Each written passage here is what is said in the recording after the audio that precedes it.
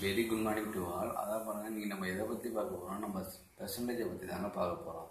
பெர்சன்டேஜ்னால் 100க்கு எவ்வளோன்னு பார்க்கறதாங்க பெர்சன்டேஜ். ஆனால் சரிங்களாங்க. இப்போ பாருங்கள், 1% நம்ம எப்படி எழுதலாம், 1/100 = 0.01 எழுதலாங்க. இதேமாரி நம்ம 5% 5/100 = 0.05 எழுதலாங்க. இதே மாதிரி தான் நம்ம 10% 10/100 = 0.1 சொல்லலாம், இல்லாட்டி 0.10 சொல்லலாங்க. இதே மாதிரி பார்த்தோம்னா 25% 25/100 = 0.25 சொல்லலாங்க. 50% 50/100 = 0.5 சொல்லலாம், இல்லாட்டி 0.50 சொல்லலாங்க. 75% 75/100 = 0.75 சொல்ல முடியுங்க. அதே பார்த்தீங்கன்னா இதில் 5% எப்படி சொல்லலாம், நம்ம 1/20, 10% 1/10, 25% 1/4, 50% 1/2, 75% 3/4 நம்மளால சொல்ல முடியுங்க. அடுத்து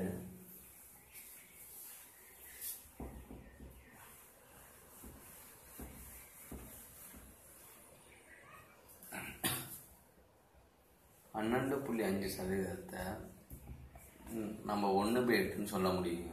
அதேமாரி 37.5% நம்ம 3/8 சொல்லலாங்க. 62.5% 5/8, 87.5% 7/8 நம்மளால சொல்ல முடியுங்க. எப்படின்னு கேட்டிங்கன்னா, 100 8ஆல் வகுத்தீங்கன்னா 1 8 8 மீதி 2 0, 2 8 16 மீதி 4 புள்ளி வச்சு ஒரு 0 சேர்த்திங்கன்னா 8 40. என்ன சரிங்கண்ணா. அப்போ பார்த்தீங்கன்னா 100 8ஆல் வகுத்தாக நம்மளுக்கு என்ன கிடைக்குது, 12.5 கிடைக்குதுங்க. அப்போ பார்த்தீங்கன்னா அந்த 100/8 எப்படி இருந்தாலும்னா 1/8 × 100 எழுதலாங்க. ஈக்குவல் தான் எதுக்கு ஈக்குவலாக இருக்கும், 12.5க்கு ஈக்குவலாக இருக்கும்.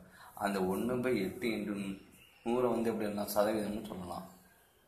அப்போ பாருங்கள், 1/8% தான் எதுக்கு சமமாக இருக்குன்னா, இப்போ 12.5க்கு இதுக்கு சமமாக இருக்கும். அப்போ நம்ம இது ரெண்டுத்தையும் எதால் பேக்கணும்னா 3ஆல் பேக்கணும். நம்மளுக்கு என்ன கிடைக்கும், 3/8. 12.5 3ஆல் பேக்கினாக்கா 37.5. என்ன சரியாங்க. அப்போ 37.5 இது என்ன வரும், 3/8. அப்போ 3/8 சொல்கிறது எதுக்கு சமமாக இருக்கும், 37.5க்கு சமமாக இருக்கும். இதே மாதிரி தாங்க 62.5 நம்ம சொல்கிறது எப்படி இருந்துக்கலாம், நம்ம 5/8 87.5% 7/8 நம்ம எழுதிக்கலாம். சரிங்களாங்க. நெக்ஸ்ட்டு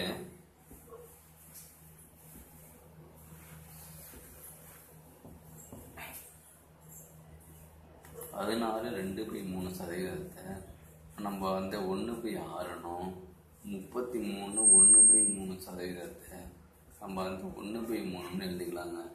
இதோடு இல்லாமல் 66 2/3%, 2/3, 83 1/3%, 5/6 நம்மளால் எழுத முடியுங்க. எப்படின்னு கேட்டிங்கன்னா, நம்ம இதுக்கு முன்னாடி பார்த்த மாதிரி தாங்க. 100 இதில் 6ஆல் வகுத்தோம்னா 1 6 மீதி 4 0, 6 6 36 -4 அவ்வளோதாங்க. அப்போ பாருங்கள், இதை நம்ம எப்படி எழுதிக்கலாம்னா 16 4/6 எழுதிக்கலாமாங்க. சரி பாருங்க, இது 2 சொல்கிறேன் என்ன ஆகிடும், இது 2/3. அப்போ பாருங்கள், 100 நம்ம 6ஆல் வகுத்தாக்கா என்னங்க வருது, 16 2/3 வருதுங்க. இப்போ நம்ம இதை எப்படி எழுதலாம், 1/6 × 100 = 16 2/3. அப்போ பாருங்கள், அப்போ 1/6 100னா சதவீதமாங்க. அப்போ 1/6% சொல்கிறது எவ்வளோ வரும், 16 2/3 வந்துடுங்க. இதே மாதிரி தான் இதே மாதிரி 33 1/3% சொல்கிறது 1/3, 66 2/3% சொல்கிறது 2/3 வருங்க. அதே மாதிரி 83 1/3% சொல்கிறது 5/6 வந்துடுதுங்க. சரிப்பா, இந்த மாதிரி ஷார்ட்கட்டை நம்ம தெரிஞ்சு வச்சுருந்தா மட்டும்தான், இதோட வேல்யூஸாக நம்ம மெமரி பண்ணி வச்சுருந்தா மட்டும்தான் எக்ஸாம் வரப்போ நம்ம ஈஸியாக செய்ய முடியும். தேங்க்யூ.